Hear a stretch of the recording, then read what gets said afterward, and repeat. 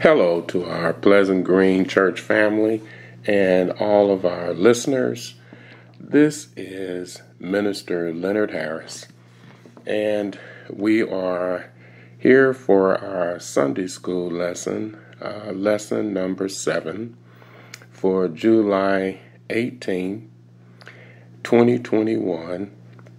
And this is out of Unit 2, entitled Faith and Salvation.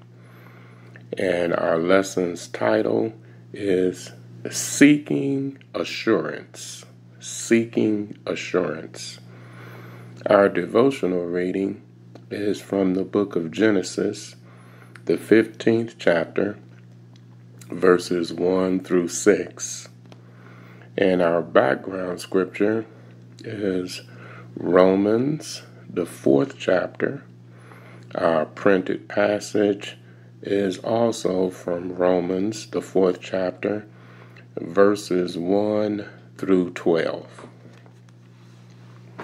And our key verse is Romans, the 4th chapter, and the 3rd verse, which reads, Abraham believed God, and it was credited or counted to him as righteousness.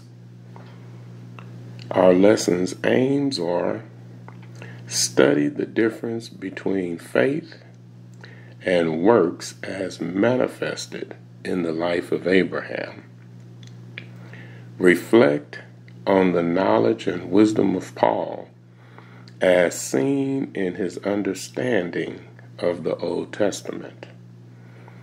And third, identify ways in which you rely on your faith for a relationship with God. Now, our lesson has 3 sections to it, or 3 parts. And the first section is Father of Faith. And that would be verses 1 through 3 out of the 4th chapter of Romans. Our second part is the facts of faith, and those would be verses 4 through 8 out of the 4th chapter of Romans. And then our last part or section of our lesson is Footsteps of the Faith, and those will be verses 9 through 12, also out of the 4th chapter of Romans. So we have the Father of Faith, the facts of faith, and then the footsteps of the faith. And again, this is a great lesson. It imparts a lot for us to understand and to gather, and also to apply to our daily living. So as always, we would like to ask the Lord to lead and guide us in this lesson, that we would receive the things that God has already prepared for us. So, Father, we ask that as we indulge ourselves in this lesson, that you would impart to us the things you would have us to understand and to know, and that you would strengthen us by the understanding, that we would be examples and lights and be productive examples of your word, that people would see your light and your grace and mercy manifested in us, and then be called unto you, asking what also can they do that they may be called out of darkness into the light. And we thank you before we begin our study for what we know we will receive as we indulge in our study. And we ask it all in the name of Christ, and for his sake we ask it. Amen. Now, our lesson starts with Paul, and he is writing to the Christians. The text refers to them as the Jewish Christians in Rome about righteousness. And many times Paul was confronted by this new establishment and this acceptance or rejection from the people to whom Paul was sent.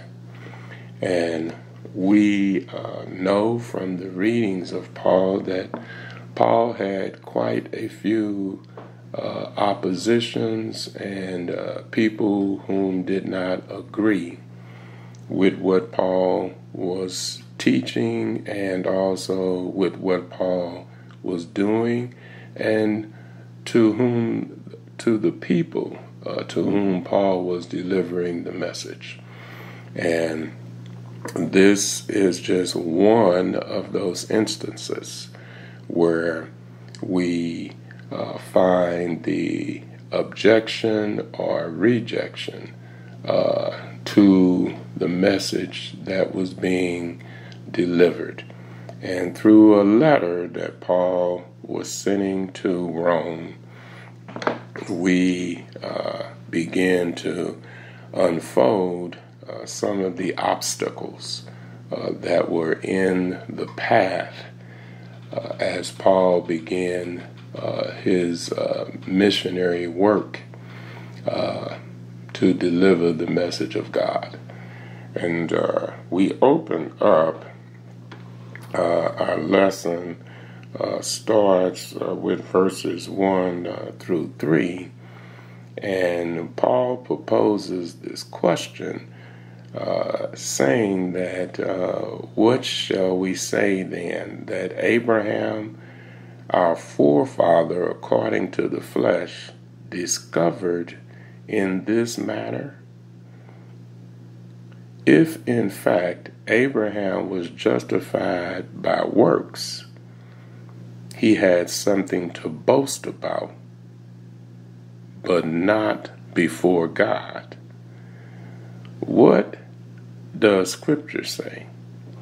Scripture tells us that Abraham believed God, and it was accredited to him as righteousness, or it was counted unto him for righteousness.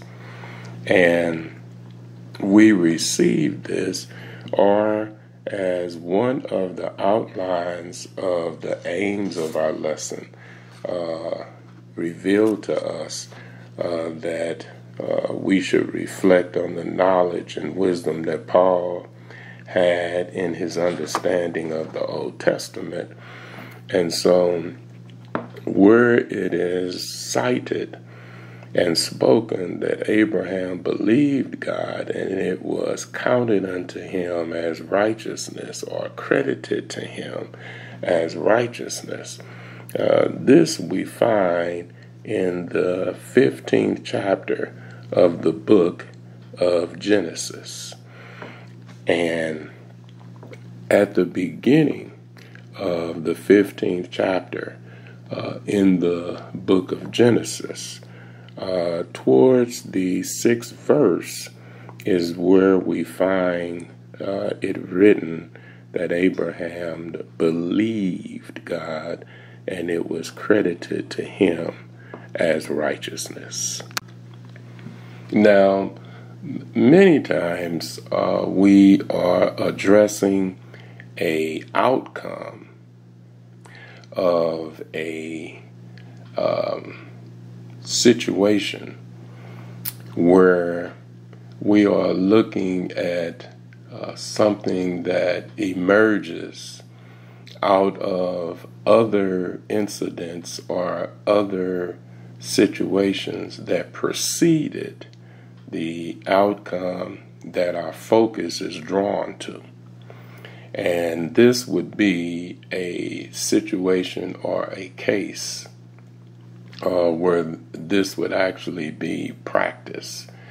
Because when we read in the 15th chapter of Genesis, we find here that Abram, and it's interesting that although we would refer to him as Abraham, but we find in the 15th chapter of Genesis that his name had not yet been changed from Abram to Abraham. But what we see here is that the Lord appears unto Abram in a vision, and Abram has received a shield for a great reward. And what we recognize here is that Abram here has been rewarded by the Lord in a vision. And Abram recognizes that he is in the favor of God. And what precedes this, in the 14th chapter of Genesis, we find that Abram had gone into Sodom and Gomorrah to retrieve his brother Lot. And we find that there were battles that ensued, and Abram was victorious in these battles, and he was victorious in unseating some of the kings in this area. And at the conclusion of the battle, when he defeated the king of Sodom asked Abram if he could have, and this is in verse 21 of the 14th chapter of Genesis, but he asked Abram if he could have his people. Now, scripture prior to verse 21 tells us that when Abram found out that Lot had been taken, was in Sodom and Gomorrah, that taken captive, that he took 318 of his trained servants, and he went into the area to pursue the release of Lot, and he was successful. And so what we realize here is that the king of Sodom was so impressed with the victorious valor of the men referred to as trained servants, 318, that he perceived that if he had these men, that then he would also be victorious.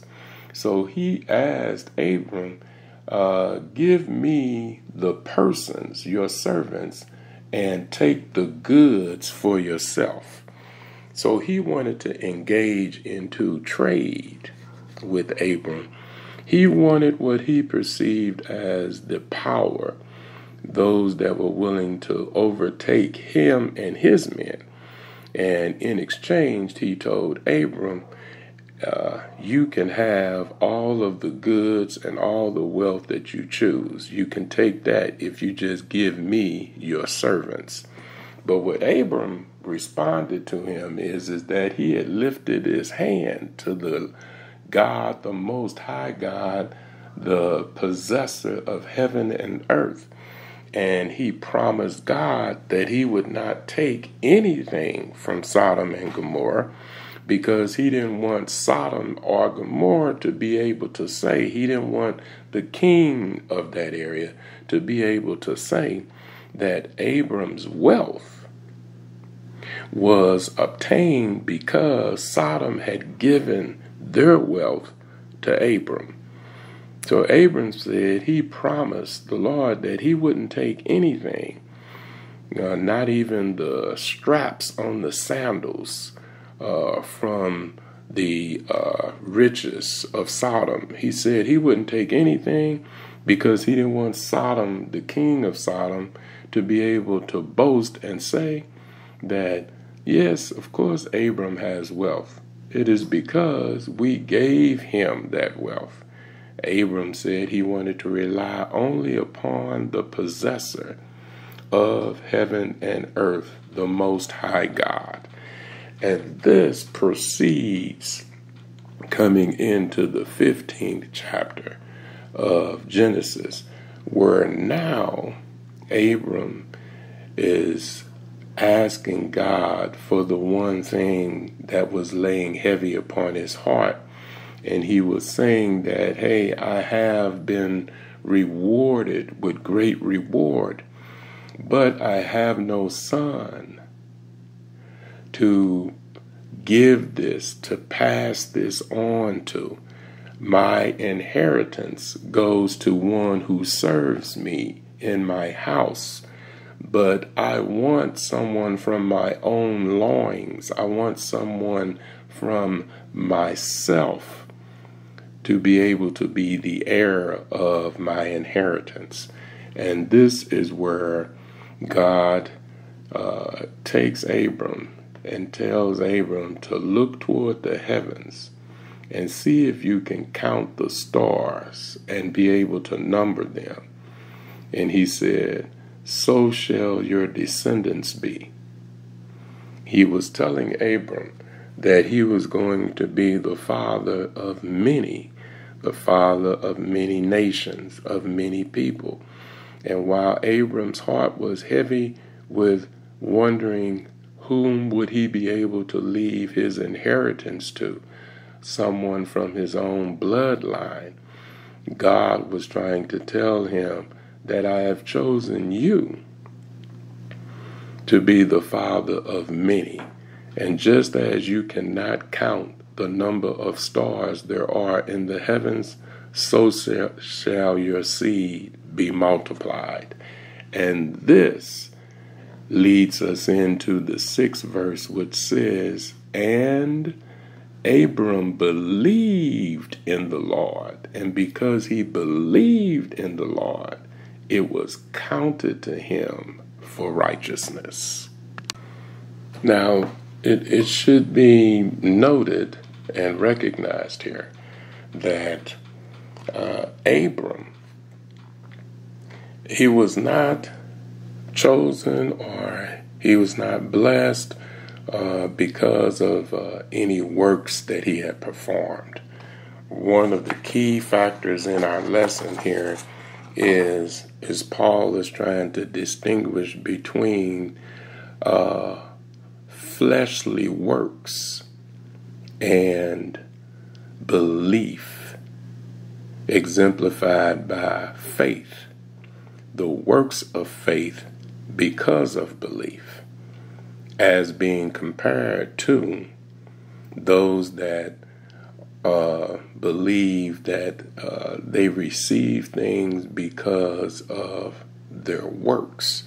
So Paul refers back to the Old Testament and speaks about how it was based upon Paul's example of his faith and his belief in God that he was blessed, not because of any certain deeds or any certain acts that he had performed. And so as we go into our second part of our lesson and we begin to speak about the facts of faith, now Paul indulges and brings us even closer into the distinction between works and then faith.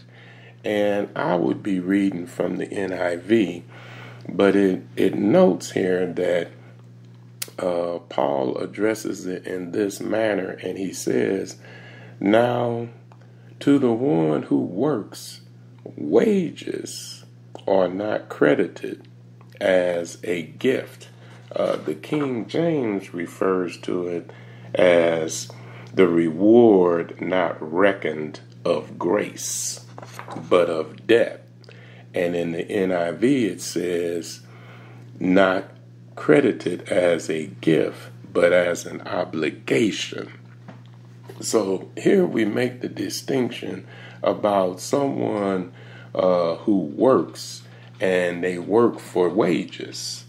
And because they receive compensation for what they do, that this is not often received or not often acknowledged as grace or as a gift, but more or less because I did something, I rendered a service, therefore I should be compensated for that. And so you owe me a wage, you owe me a debt relative to the service that I performed. And so it is overlooked that the work that was performed was actually a gift or actually done through the grace of God. It is more or less that now you're obligated to pay me for what I did. And that distinguishes us between being blessed to perform an act or service for God rather than being a person that is expecting a compensation for work that they perform. And so it tells us, it goes on and it says, however, to the one who does not work but trust God who justifies the ungodly, their faith is credited as righteousness. Let's read that again. However, to the one who does not work but trust God who justifies the ungodly, their faith is credited as righteousness. Now, we should distinguish between work and being submissive to the will of God. There are certain things that are set aside, which were, we would say, certain rudiments or fundamentals of the faith. And so if you performed these certain works, well, then it was considered that you are adhering to the requirements and the rudiments of the faith. But here it makes the distinction of, okay, how about those maybe who don't understand the rudiments and fundamentals of the faith, but still they trust in God and they perform certain works, even though they didn't realize that these were certain functions or requirements, or even, if we would fix our lips to say, prerequisites of the faith. But they do it out of the love and the compassion in their heart to do what is right in the sight of God. So then that is accredited to them as righteousness. Others do things by the letter, and because they perform certain things by the letter, they refer or identify themselves as being self-righteous because they've performed certain rudiments, fundamentals, and functions as listed as requirements in the faith. So their works are therefore self-justified because they followed the guidelines. Others do things without even knowing what the guidelines are, and these things are accredited to them as righteousness. It goes on and it tells us, and it brings up an example. Again here, one of the points in our lesson was to discuss or to describe how Paul uses his knowledge and wisdom of the Old Testament and his understanding of that to reflect upon the issues of the day. Here, Paul brings up another example. and he describes David. And he said, David says the same thing when he speaks of the blessedness of the one to whom God's credits righteousness apart from works. And then he brings up the 32nd number of Psalms, which reads, "Blessed is he whose transgression is forgiven, whose sin is covered. Blessed is the man to whom the Lord does not impute iniquity, and in whose spirit there is no deceit." Now that really clarifies, that speaks clearly to what Paul was demonstrating in the preceding verses. Because here it says that the person that is blessed is the one whose transgressions, the one whose misfortunes are forgiven, and they are not counted to them as a sin. It says the Lord does not impute iniquity, iniquity being the workers of evil, or the workers that do not those things pleasant in the sight of God. It says the Lord does not impute, meaning that God did not ascribe or did not attach or did not attribute your transgressions and accounted them as sin. But it says, in whose spirit there is no deceit. So God looks beyond the surface and looks at the inner person and realizes that in their heart, there is no deceit. In their heart, in their person, that they don't purposely seek out to harm and discredit others. And so when we look at the second part of our lesson, relating back to the 32nd number of the book of Psalms, we see here that it is considered one is blessed if their transgressions are forgiven and their sin is covered. One is blessed if the Lord has not attached or ascribed or attribute their sins to them. One who God looks beneath the surface and sees that in their spirit there is no deceit. And that brings us to our closing section, which says the footsteps of the faith.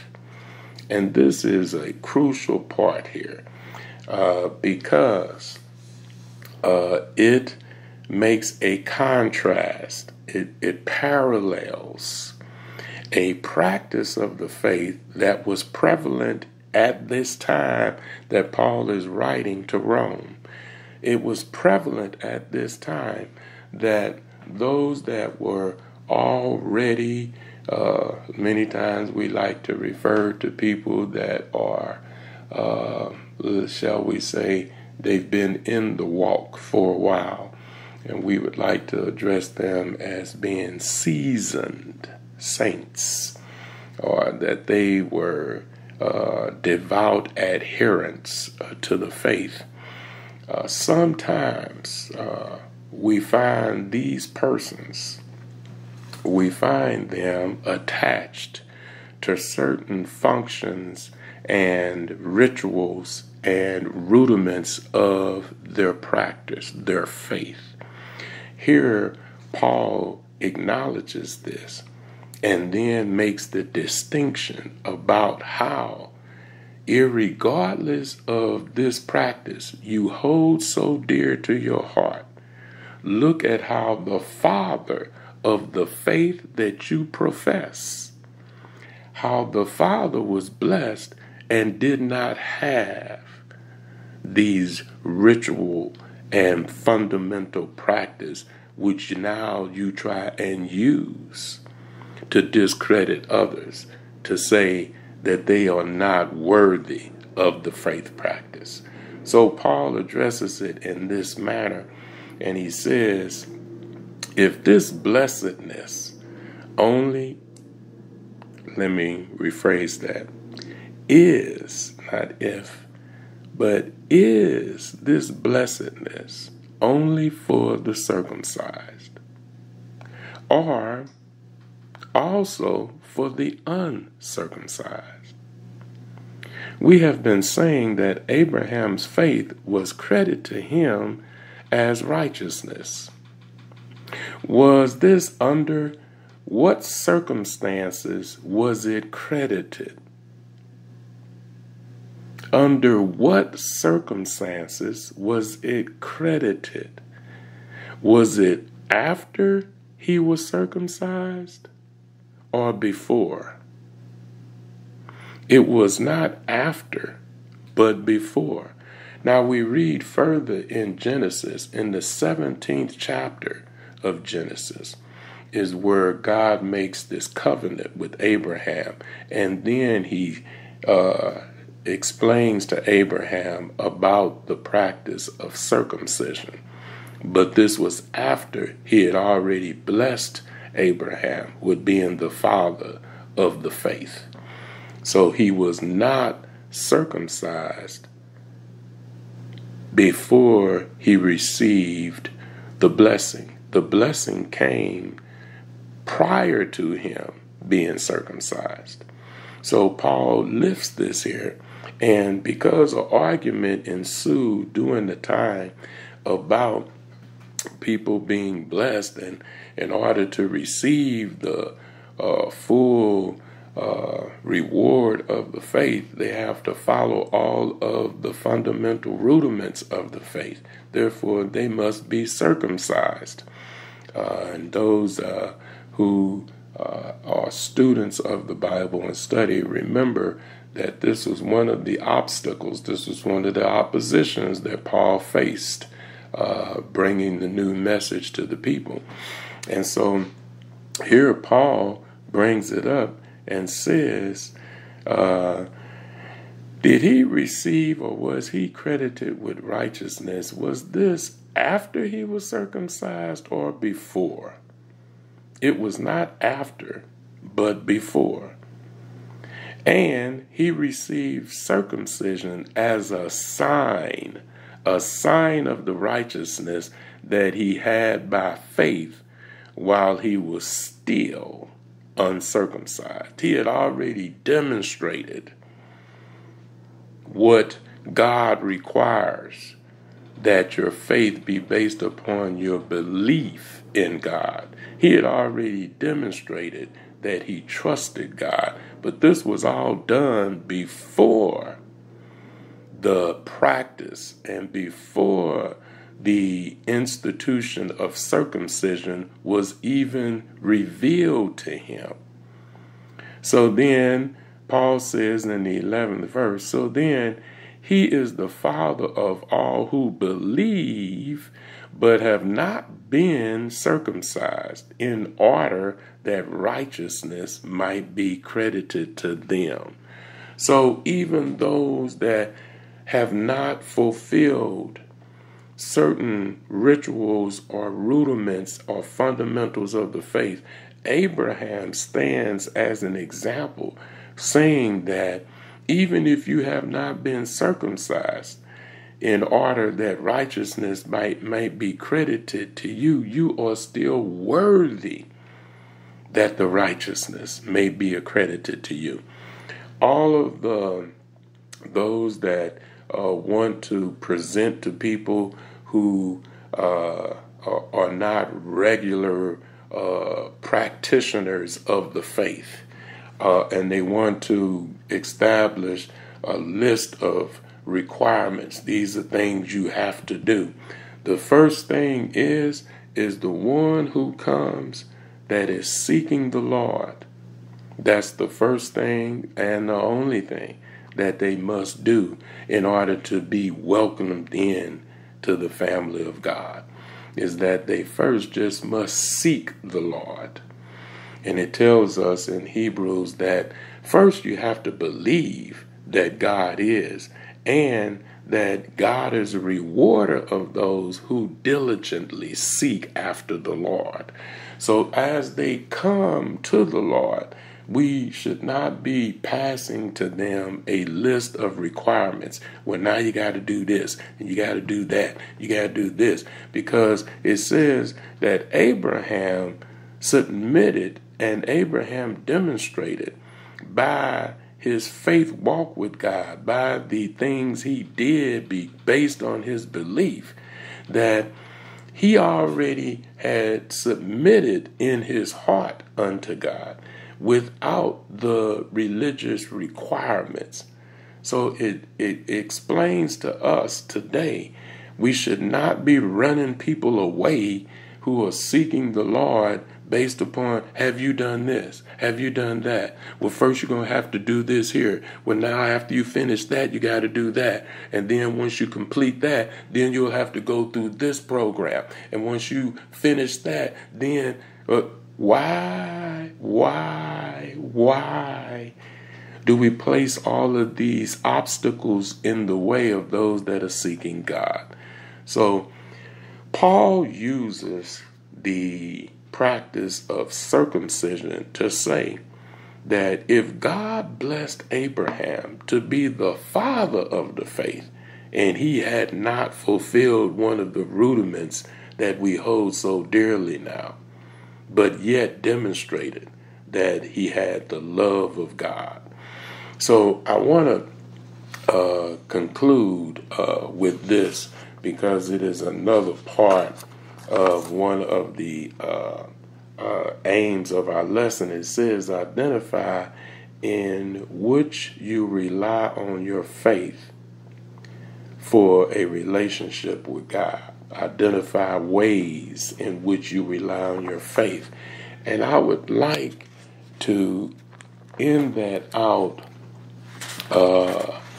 with a very familiar passage, because this gives more credence to how we establish our relationship and reliance upon our faith. But Hebrews 11 explains and says to us, now faith is the substance of things hoped for, the evidence of things not seen. As we are identifying ways in which we rely on our relationship through faith with God, this would be a key point here. We are all familiar with 11:1, that faith is the substance of things hoped for and the evidence of things not seen. But I would like to read verse 3, because here it really lifts the substance of things that are hoped for and the evidence of things not seen. Because in the third verse it says, but faith, by faith, we understand that the worlds were framed by the word of God, so that the things which are seen were made of things which are visible. Now it says, so that the things which are seen were not made, the things which are seen were not made of things which are visible. They were spoken into existence by the word of God. And here, where it explains to us is that many times faith is sometimes, unfortunately, related to things that we see, things tangible, things that we can touch. But true faith is when we go before the Lord and it is just the request between the two, between God and ourselves, and we don't intervene with anyone else, we only reveal to God what it is we're seeking. And even though it's not present, it's not right in front of me, I can't see it, I can't touch it, I can't smell it, but I've made a request. I have went before God with a petition.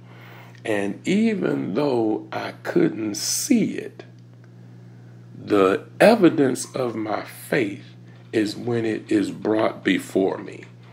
And so when we realize here that the worlds were framed by the word of God, but this was done with things that were not seen. The things that God created, they were created from nothing. But the reality is that we see the power of God by the things that were created. And so even though we couldn't basically see it, it is the evidence of the things that are not seen.